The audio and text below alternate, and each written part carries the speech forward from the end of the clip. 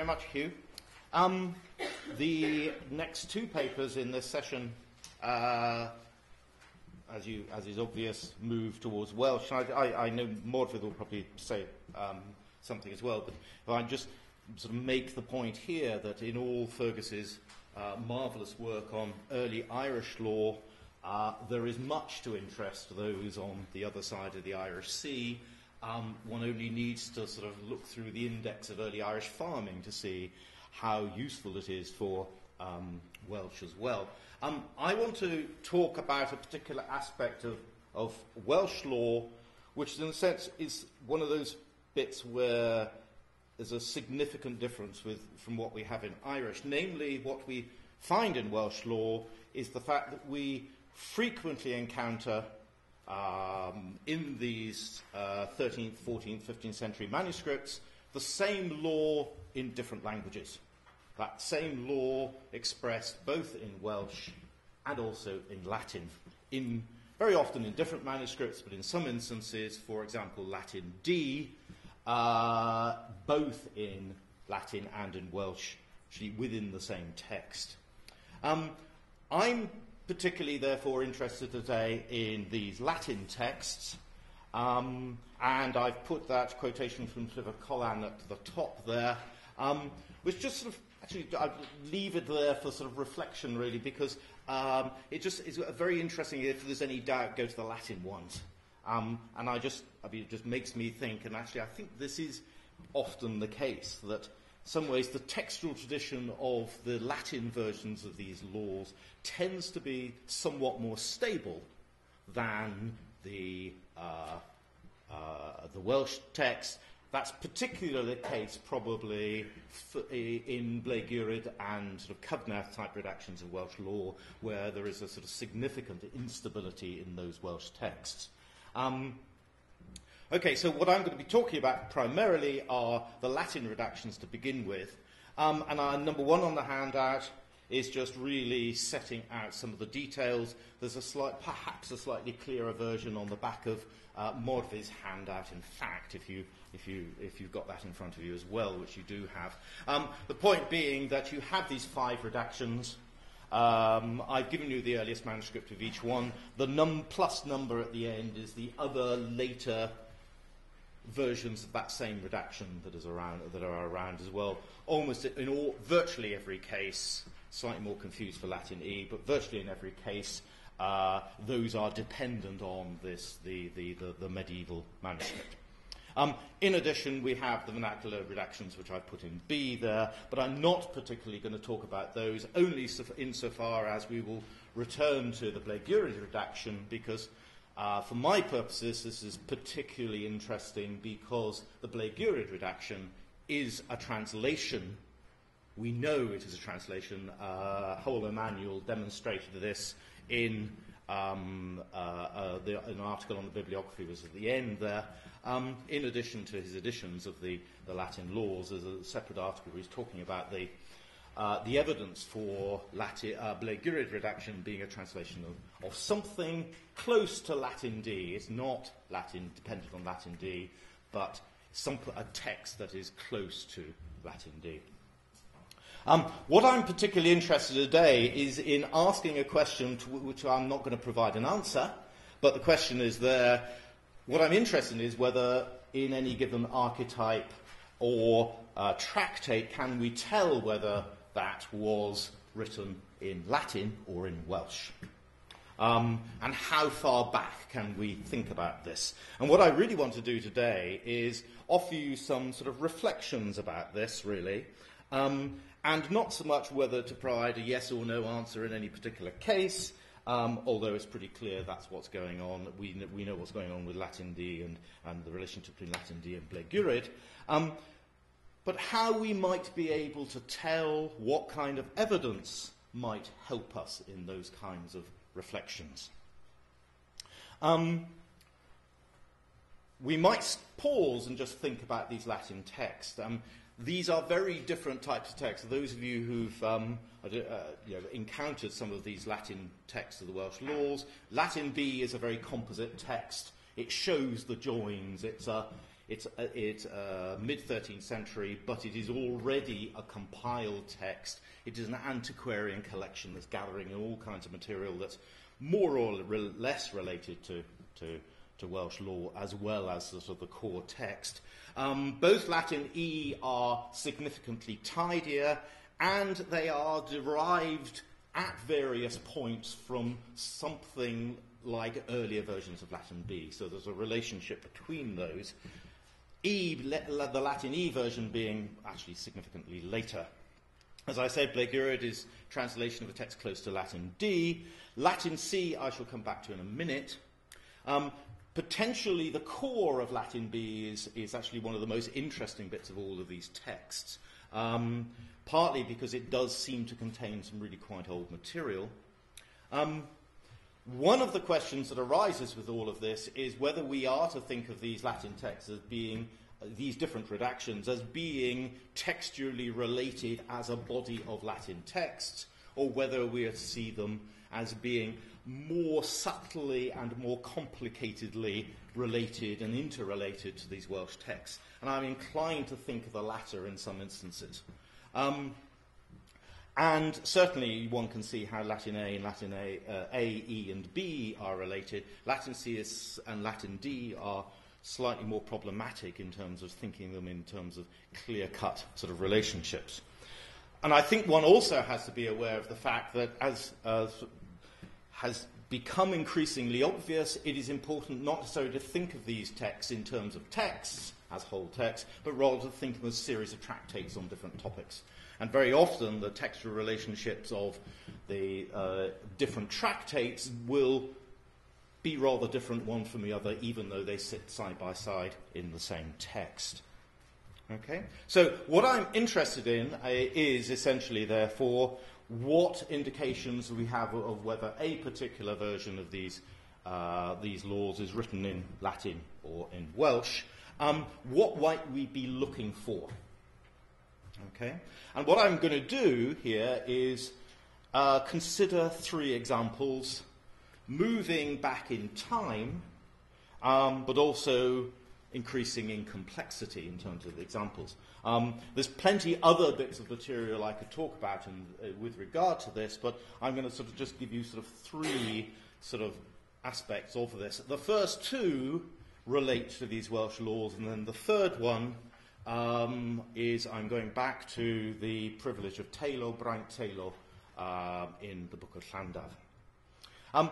First example, just so this is a bit of a warm-up, this one, because it's sort of fairly straightforward to see what's going on here, is the kind of example that I've given you in one there, where we have a textual error in the Latin D Blaigurid tradition, but it's a textual error that seems highly unlikely to have happened in Welsh, but almost certainly to have happened in Latin, namely the confused textual error of vox and vix, voice and scarcely. This comes from the bit about the nodai, the sort of the protections on, this is the refugium of the Pencynydd, the chief huntsman, is to give safe conduct to a person, quo vox cornu eius auditur, so as far as the sort of the sound of his horn can be heard, more or less, along that kind of sense. Slightly odd in some of the Latin versions, and also in Latin D and in Blaigurid, you have in the Latin ones vix, and then braidd, that's a translation of vix in Blaigurid. As far as his horn can scarcely be heard, doesn't actually seem to have quite the precision one would hope for with this kind of sort of giving safe conduct for a particular distance. And very often these nodai, these protections, have to do either with space, it's a distance, and particularly with the officers of the court who are out and about, as it were, it tends to be to do with spatial sort of dimensions of their protection. With the officers within the court itself, it tends to be, as it were, the length of their working day or whatever. So it's from when they start doing their job until they stop doing their job. So it tends to be sort of temporal rather than spatial. Anyway, there we have an example of a variation in the text where you can see, and we know this anyway, and this is only one of the little examples to show that Blegurid is derived from Latin D, but it's a nice example of the kind of thing one ought to be looking for in terms of the language of the sort of base text lying behind this. So the sort of the vox vix thing. I don't think necessarily that this tells us particularly anything about any particular relationship between Latin A and Latin C and Latin D, because what is also, of course, the point is that with the vix vox one, this is not going to be, that's a very easy error to make, so one could see it happening sort of several times over. My second example is Latin C, which is the one I sort of declined to tell you about just now. This is a very small manuscript, British Library, 1796. This one's from Anglesey, around the middle of the 13th century in terms of date. I've recently produced a new edition of this one, and this is an extremely interesting text because it's in Latin, but it has a lot of embedded and glossing Welsh legal vocabulary as well. And the Latin, so that you get Latin terminology glossed in Welsh, and the Welsh vocabulary, technical terminology embedded in the Latin, glossed in Latin. Okay, so it's actually effectively bilingual in terms of the way it's structured. And what is quite interesting is that the Latin glossing in some of this looks as if it's a bit later. The Latin of it is much more sort of Anglo-Norman type of Latin. For example, sort of the guas, guation, the lads, as it were, are glossed garciones. We can work out where that comes from. And that's actually very different from the Latin of the main text. What is interesting about this in terms of this is, and this is where I'm thinking in terms of going back in time, is that this text comes from Anglesey. You would therefore reasonably, and indeed it is the case, much of this text has quite a close relationship to, in terms of content, to the Iorwerth redaction from Gwynedd. But what it doesn't do is show you the structure of a text that is distinctively a Iorwerth redaction text. As some of you may know, David Jenkins argued, rightly I think, that in around 1240 or so, the Iorwerth redaction was created by Iorwerth ap Mad Dog by rearranging the text of the kind of text one sees in a Cyfnod redaction, and essentially creating what's known as a test book, in other words, the judge's book, Llyfr Prawf, by pulling material out of the main text and putting it to the end into this, the sort of the judge's handbook, if you like. Now, Latin C, although it is of this period and from Anglesey, there's a particular section on the Mechtern Dulied, which is actually not in the test book, which is where it is. There is the end of Latin C is broken. We don't know whether there was any kind of test book on the end. That bit of text is not in. That it's back in the early part of the text where you would normally find it in a normal non-Iorwerth type of structure.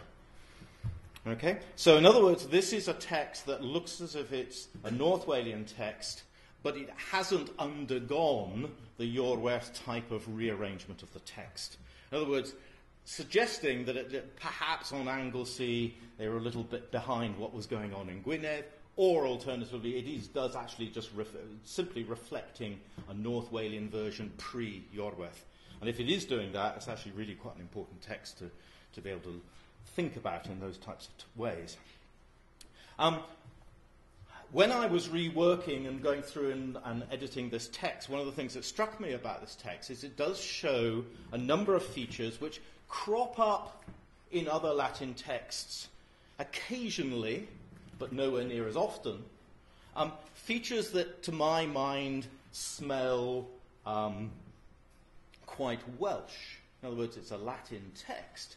But, for example, typically in the offices of the court, when one's talking about the notion of entitlement, the Latin texts talk about ex debet habere, is entitled to receive, ought to have, etc., etc.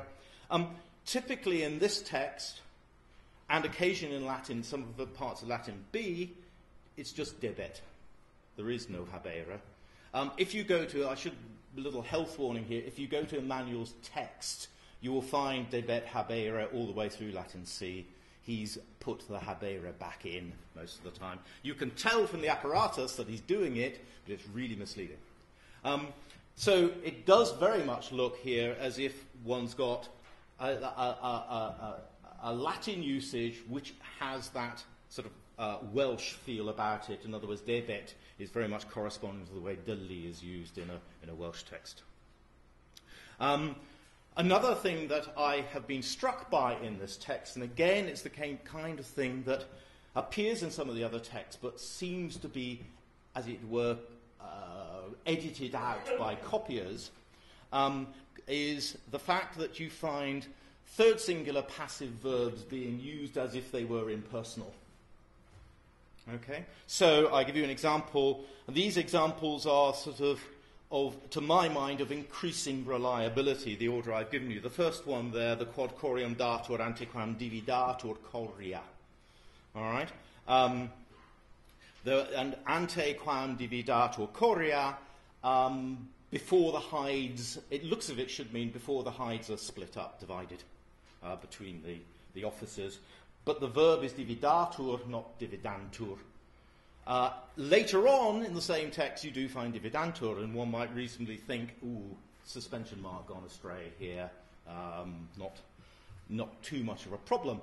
And I wouldn't think of it as being, as it were, particularly of being a third singular sort of impersonal usage of a verb, except that there are other examples of it in this text which are less easy to explain by, as it were, a stray suspension mark. Another one here, debet habere tertiam partem diri eius, so he's entitled to have a third part of the fine. Sieum tenetur. All right. So if there is an arresting of him, it seems to be what this means. Okay, with that tenetur. Elsewhere you find, and indeed in this text, you'll find tenuerit. One might again argue someone's scrambling their abbreviations for URs and ERs and everything else here. It's less clear that that is going on in this case. Well, you might want to argue it for the dividantur. But it does look as if they are thinking in terms of using these Latin verbs as if they are impersonal. The last example that seems to be much harder to sort of argue away is the ne disturbetur aule, with an E on the end. You might want to argue that is actually for aula, but this is what the manuscript has, and it's perfectly clear. That there is not a disturbance, as it were, in the hall, or for the people in the hall. And this is about the poet playing the music too loudly up in the Queen's quarters. It very much seems to pattern with what we find in the Cyfnod redaction in the Welsh, rhag terfysgu llys or yn y neuadd, right? To stop them terfysgu, causing sort of disruption in the court or in the hall. So there's this series of examples where you start seeing one and you think, oh, that's an error. You start seeing two or three and you think, oh, maybe it's not an error. And then you begin to see there's a pattern to this. And it does seem to me you've got sort of a rather nice example of where it looks as if, the point about Latin is that there are some verbs in Latin that you can use impersonally like this, but they're a minute handful. But it looks as if it's sort of an extending that, possibly under the influence of Welsh. A final example here, which strikes me also, is that has struck me in this text, is a number of instances of where in is used in that kind of predicative way that Welsh un is used. So in cibos and cipitrum, as food for the hawks, in mercede eis, as her maiden fee. It's not an in. This looks much more like the sort of predicative un, but carried across into Latin. What makes me think there's something interesting going on here as much as anything else is that when one tracks the same bit of text through the other Latin texts, these things are gradually erased. All right, these sort of particular types of expression. In other words, these do look as if these are the sort of the harder readings, as it were, the lectiones difficiliores. And that actually sort of seems to me to be significant in thinking about this. So, is this indication, therefore, perhaps of a Latin text that has been translated, or, and this is, of course, the other possibility, or while what we are seeing here, the development of, as it were, a Welsh Latin, Cambro-Latin legal usage. In other words, the Latin is being influenced by Welsh, but we're not seeing necessarily, we can't necessarily assume translation. That's certainly the kind of thing one sees the other way around, for example, that the style of the Welsh in well-known translation texts in Welsh does have a Latinate feel about it. So, and that's hardly surprising when Brita Brenhines is translated from Geoffrey, that you're going to get sort of Latinate usage in that type of Welsh. But then you get a text like Cyfranc Llefelys, which is this little narrative that is plugged into the Welsh versions of Geoffrey in the British, but doesn't correspond to anything in Geoffrey. But this, again, has this same kind of Latinate type of Welsh. And there's other instances of this where you can almost see Breuddwyd Macsen, for example, has features that make it look and feel more Latinate. And these are things. Bryn Roberts, in his introduction to Llŷn Llefelys, is incredibly rude about this particular sort of style of being flat and boring, etc., etc., etc. It's a different style. But things like Breuddwyd Macsen, Cyfranc Llefelys have this kind of thing of having a much more subordinating type of structure where you have lots of when clauses with subordinate clauses following them, and so on and so forth, much more than you would ever find, statistically, you would find in normal sort of native Welsh prose. So, in other words, there is evidence there for a development of a sort of Welsh style that is influenced by the starting point being translation text. But it develops into a style beyond just simply translation. So, turn this around the other way. Is it the case in something like Latin C that what we're seeing is a development of a sort of a Cambro-Latin, features of sort of a Cambro-Latin, which are influenced by Welsh, but not necessarily evidence for translation. Okay, so that's sort of two examples. The third one is, which is what I want to spend the rest of the time on, is Brank Taylor, the privilege of Taylor. And this is where,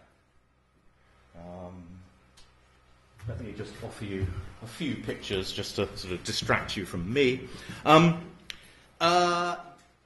There is a single leaf, folio 63, in the Book of Llandaf, which contains both a Latin and an Old Welsh, late Old Welsh, allegedly, text of the privilege of Taylor.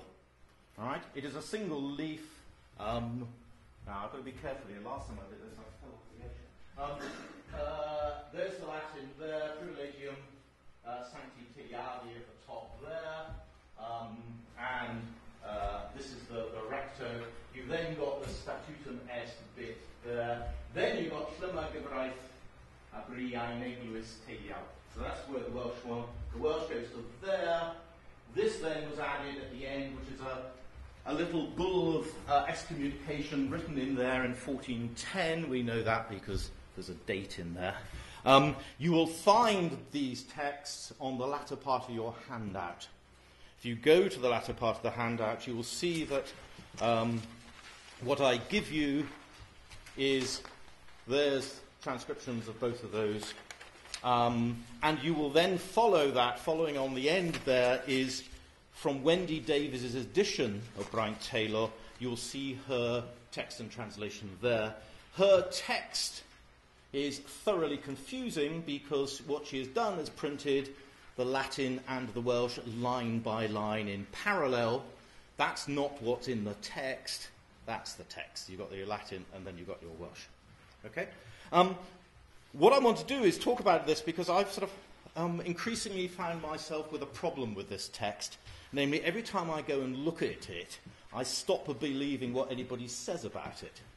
And so this is very much work beginning of this, really, because I think there's a lot to be done with this. And I don't think we have really quite understood what's going on.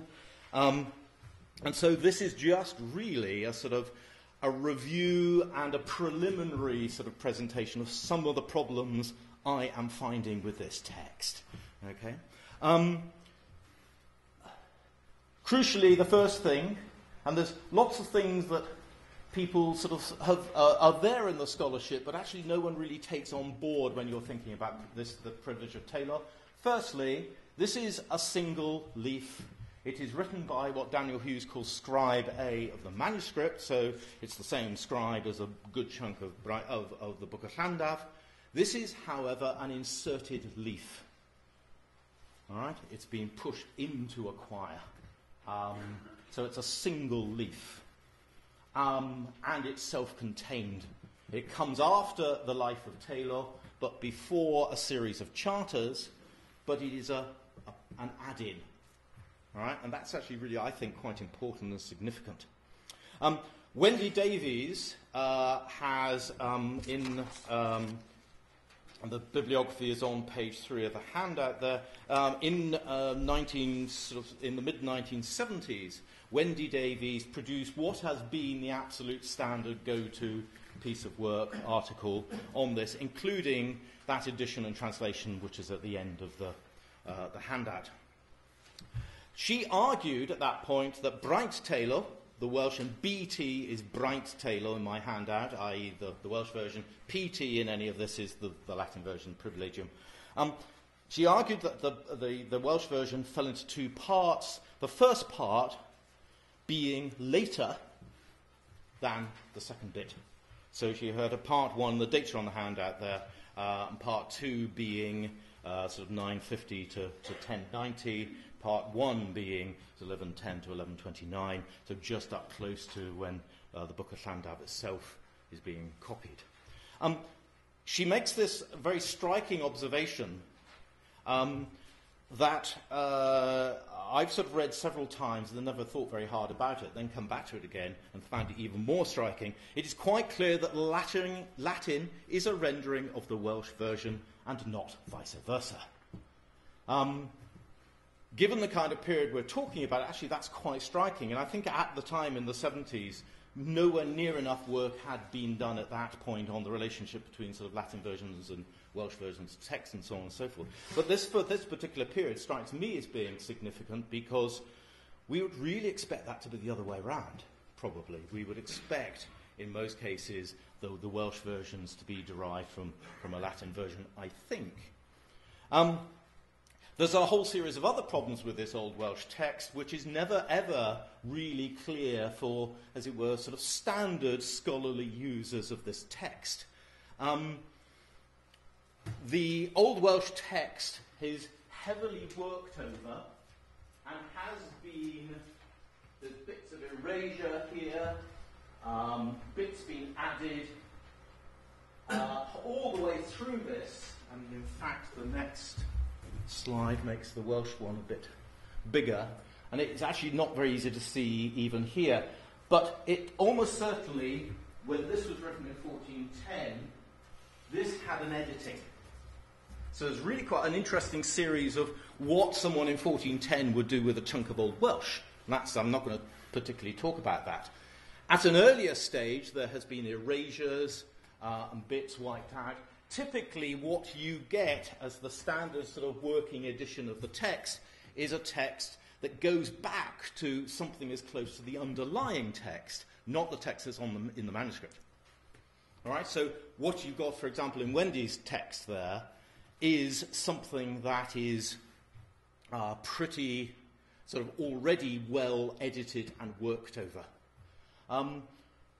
As soon as you go back and look at this in any detail, all kinds of problems bubble up with the Old Welsh in this. And in fact, I've written a bit about this in one of my things on orthography in terms of the Ys and things, and I've realised since then that I got that completely and utterly wrong. All right? And actually one needs to go back and look at this again, because in fact I was equally well misled by, as it were, the normal presentation of this text. One of the particular things about this text, the closer I look at it, it is a copied text. And it's clearly what's going on in some of this. There are scribal errors in it. For example, there's, in a couple of instances, there's ny, ni, when actually you should be expecting un, y, n. All right? Almost certainly that's the kind of error that typically crops up when the original has got I, N, and you've got three minims, and they then read that the wrong way round. Okay? What is clearly the case is this text has been over-wide. In other words, in one of its later copies, someone is modernizing orthography and putting in more Y. And in fact, putting in too much Y. There are Ys around where there's a over here. There's amgadarnedig. There it is. There. Where this is Kadar, and you should not have a Y at the front of Kadar, and it's not Kadarnedig. It's amgadarnedig, strengthened, confirmed.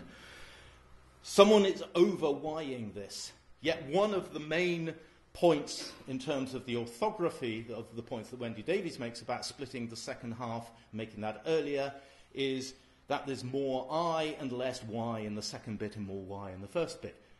But this text has been edited and over-wide all the way through. So actually, you suddenly, part of the reason for splitting this into two bits begins to disappear. All right, so there's all kinds of things we need to do about this. Anyway, what I want to do is just think about this in terms of the logic of which way around the translation is going here. Wendy Davies' main reasons are what I do. The WD is Wendy here, Wendy Davies. C, section C, example 3, section C. Her main reasons for thinking the Latin was translated from the Welsh are those there. The tendency for the Latin to be shorter, omissions in the Latin in relation to the Welsh, and there's a particular phrase using chrydd rhag brenin a rhag pawb versus libera pro rega, and she builds quite a lot on that. And then the fact that in the Welsh you have cyfraith, but you have lots of terminology for legal terms in the Latin. Those are, and I can already see a few question marks coming above heads here, because actually some of this is the wrong way round in terms of the logic of an argument. I think all of these can be turned around the other way. The fact that the Latin is shorter and the Welsh is longer, in other words, the Latin is, according to Wendy, abbreviating. But there is throughout this Welsh text a tendency to generate rhetorical doublets. All right, so once you allow for the fact that the Welsh text is constantly talking about tir a daear, as it were, land and soil, if you like, or something like that. Aigur aigwas, all right, sort of men and boy, but actually what it's meaning is actually basically everybody male, really, I think is what's mean by that. And throughout this, you're getting this inside X, outside X. And what they mean by inside a place, in the llan and outside the llan, is basically everywhere. Okay? And there is this building up of these rhetorical doublets. And it seems to me, therefore, you can actually argue for a sort of a generation of sort of the rhetoric within the Welsh that doesn't necessarily follow that, as it were, the Latin is coming from the Welsh, but as it were, the Welsh may well be coming from some form of the Latin. There's some of those in the Latin, of these rhetorical doublets, and that's what seems to me to be striking. There's some, but not very many, and it seems to me quite likely that, as it were, there is a model within the Latin for creating the rhetorical doublets, and the Welsh text is sort of working this and as a sort of rhetorical device. What Wendy talks about in terms of omissions in the Latin, in other words, they've skipped, what she's doing is saying, well, they've just skipped that particular phrase in translating in the Latin, but actually in most cases, what actually these phrases are technical Welsh legal terminology. All right? So just as easily it is possible, and I think quite likely, that what is happening in the Welsh is this text is being developed in a very specifically Welsh legal way by the working in of the Welsh terminology. I'm not going to go through all of these. The particularly telling one, I think, is number 4. The fact that the Welsh just simply uses cyfraith all the way through, but you get legibus justitia rectum lex all the way through variously in the privilegium, is very striking. You really do expect the complex, varied terminology to be in the base text and a translation to reduce that range of terminology, it seems to me. The amgydarnedig that I've given you in number 5, again, is striking because these edig types of participles are very, very common when Welsh is being, Latin is being translated into Welsh. All right, because it standardly is what translates past participles. And it's very commonly in British Brenhinia that you have lots and lots of edig, and you really don't find edig in that kind of way in sort of native Welsh prose. Okay, so the other point also to make, and this is D here, is that in addition to the privilegium tailo, the one on the left there are two other privileges. There's a privilege of eidogwy and a privilege of dyfrig as well, which are significantly less elaborate than this privilegium here.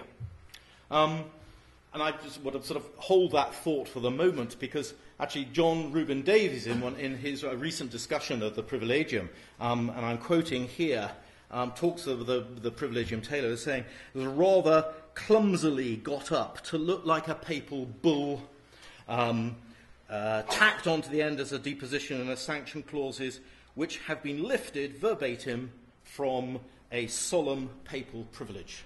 In other words, this one, and John's view of this privilegium tailo, without thinking about his relation to the Latin, because he's not interested in that particularly, is, so in relation to the Welsh, this is a got-up document anyway. In other words, it's been put together from other things. If you go and look at the other privileges, they are significantly less elaborate than this one. So, pulling this together, what am I thinking is going on here? Well, my preliminary thoughts on this is that something like the privilegium tailiavi is the base text, which was translated into Welsh. In other words, it's that way round, not the way Wendy has argued it. I'm not convinced that privilegium tailo is the base text. I don't think it is, because this looks as if it's already been made much more elaborate. My preliminary hypothesis for this is, at the moment, is that there was an earlier version of the privilegium tailo which was much closer to the types of privileges of dyfrig and eidogwy. And it is that gets translated into Welsh. It is certainly the case that the Braint tailo the Welsh version does fall into two parts. I mean, Wendy is right in terms of content. There are two parts to it. Whether they are chronologically distinct, I'm not sure. I think they might not be. But it does look as if someone has worked this material to provide a much more Glamorgan focus to the last part of this. As I said, that all on Braint tailo is very sort of preliminary, and it's just this is really sort of I'm deeply unhappy about this text is really what I'm wanting to register. But it's an interesting example because here we have Latin and Welsh sitting side by side. All right? It's doing similar things. They sit side by side in the manuscript. And remember that we are talking about something that may well be as early as the late 10th century or the earlier 11th century. And that actually gets us back a long way back into earlier Welsh law, where we have these things sitting side by side. If I'm right that the Latin is the base text and the Welsh is a translation, then that's actually telling us something about the relationship of Latin and Welsh at that early as well. And I shall stop there. Thank you.